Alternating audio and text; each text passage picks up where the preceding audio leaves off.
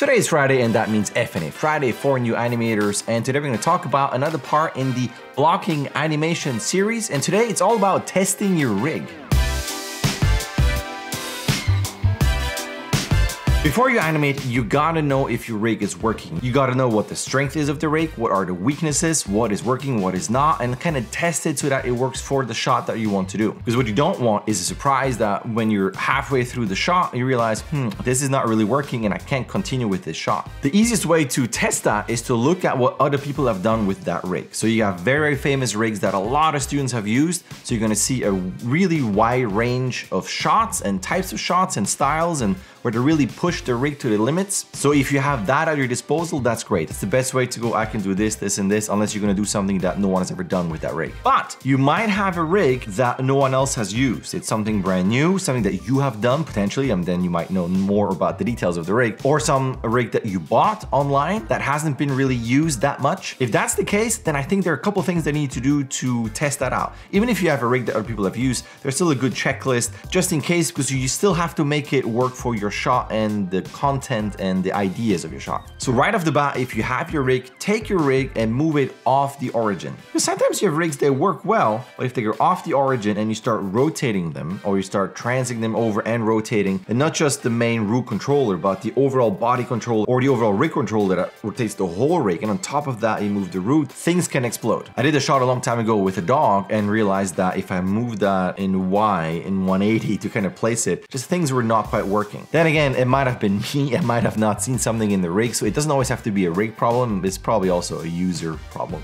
Another thing that can bite you in the butt is the scale. Can you scale the rig? Make it smaller or bigger? Now, if you can't, you could leave the rig and just scale the environment if you have one to make it smaller and bigger to kind of fit the needs, but scale can definitely be an issue. Then generally you want to check if the controls are there. Obviously the controls are there and there could be something missing, but you want to check for basic things. Like, does it have an IK or FK spine, or can you switch? Do you prefer to have lots of joints and controls to rotate, or do you prefer a box that just kind of moves the chest around and does rotations at the same time? Does it have an accurate IK FK arm switch? Is it going to be a switch that pops? Do you do intricate subtle animation where you need to have a precise switch and that pop is going to be a problem? How are the foot controls? Does it just have a foot roll, or does it have pivots off the side? Does it have squash if you do a compression? Does it have potentially an IK ankle to move things around? If it's a rig without shoes, do you see the toes? How are the toe controls? Can you spread the toes? All that jazz. That being said, you might go through all this list and then realize, well, I don't really need all of this, because again, you should test your rig so that it works for the shot that you want to do. So besides just a general look over, does it have this and that? You can then also check for specific things. So if you do an acting piece, it could be with or without audio, where the character is breathing a lot. Well, does the rig have a chest control that allows for breathing, or do you have to kind of cheat it with a kind of a spine joint scale type of thing? So if you have very specific things like that, then I would test for that for sure. Another shot I did a while back was with a shark, and the general motion of the spine was just not quite working to get that smooth fish movement control. So it was quite a cheat, and I ended up doing a lot less with that rig because of it, but it was also the only cool looking shark rig at the time, and I just had to use it. So sometimes you're stuck with something that doesn't work, then you have to come up with a couple cheats and just ways to get around that. But I think you're going to use a lot on rigs are hands. So can you do a nice hand pose? If you do a fist and you close it, is it going to be where the fingers are evenly spread out, or can you really pose it out with a nice curvature here and compression here? So look for general hand poses, and again, they need to fit for your shot, but in general, are they going to be appealing poses? And especially with fists, you don't want this claw-like thing if you need to have a nicely posed out fist. But can you also do this? How are the palm controls to cave in? How are the individual finger controls? Do you potentially need IK fingers because of something where it's sticky and needs to stay like this? I mean, again, it depends on your shot. Now, if you don't do a super far away body mechanics jump action shot, then you're gonna have to check for facial controls. Then I would look at extremes. How far can you go with a smile or compression for your somewhat of a squash and stretch in the face, but your extremes with the outs and the ins. If you do a lip sync and the character says, ooh, how nice is your ooh shape or a pucker shape? How are the eyes? Do you have nice eye blinks? If the shape goes down, does it really cover nicely? Do you have individual eyelid controls if you need that amount of detail? How are your eyebrows? Do you have separate controls, or is it just one ginormous thing? Can you go separate? You potentially potentially have a control that has one control for the whole brow, so they're more connected. If you do go up and down, does it take whole skull geometry down and make it some weird Neanderthal? And how much detail does it have? Do you have cheek controls? If you smile, can you then push the cheeks up, which then push up the lower eyelids? Do you have a nose control? If I go or ah or whatever, it's going to move the nose in general. It's going to move the tip.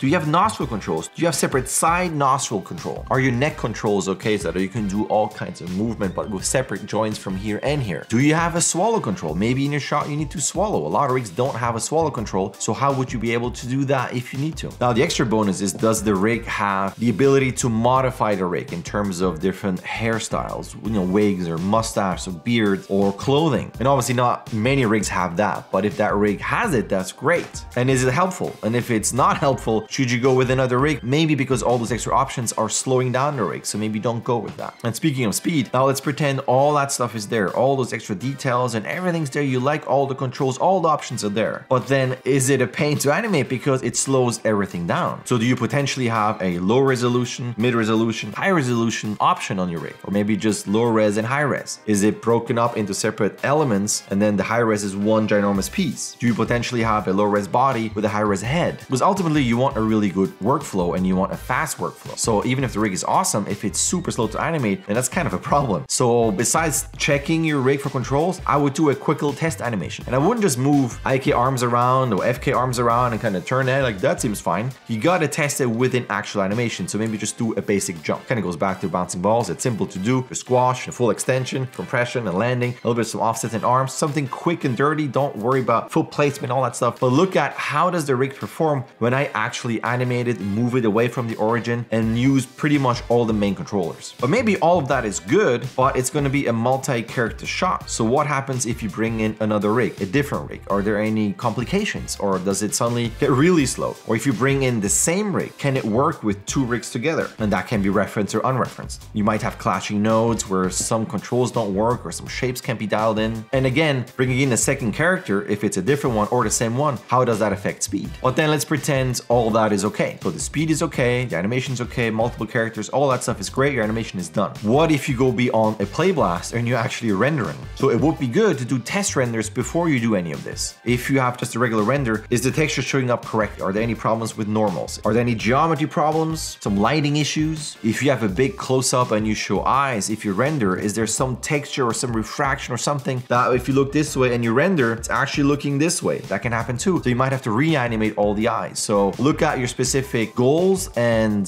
target ideas for your shot and just test. And again, don't just test the rig, but potentially test the renders so you know ahead of time what are the potential pitfalls. Like render time in general. How long does it take to render? Because the speed issue is important. Because if you animate just at home when you got zero deadlines and you got time, yeah, okay, well then you can waste time and, you know, try things out and fix things and do a couple hacks and whatever you can do. Well, let's pretend you do have a deadline. You do something, you do a test for a freelance job, or you're working on the 11-second club and you know that's the deadline there. You don't want to animate till the very last minute because you think, I got time, I got to animate, do make this extra beautiful animation. And then you got 5 hours left. Oh, well, let me render this. And you realize, oh my God, it's going to take 5 hours per frame. The lighting is all messed up. This doesn't show up. The head is all black. The eye is all red. Arms are white. Everything explodes. So overall, as the title says, test your rig. Test the controls. Test some general pitfalls. Test for specific elements that you know you're going to use for the shot. Test for speed. How long is the play blast? How long is a render? And if you go beyond, you think about workflow, does the rig have a body picker? Can you quickly select the controls? Well, that's more of a workflow issue we're going to talk about later. But again, you don't want to have surprises in the middle of the shot. I did another shot a long time ago because it's been so long since I did personal shots where I had to animate a separate character and the facial controls were not really there. I was testing the rig and the beard was deforming. It was nice with the jaw, but then I realized that the brows, the eyelids, just the blinking, all that stuff was really either not working, not there, or very crude, which then eventually compromised the shot. So don't make my mistakes. Test early. And again, if you have a rig that other people have used, just check it out online, see what other people have done so you don't have to do all the prep work.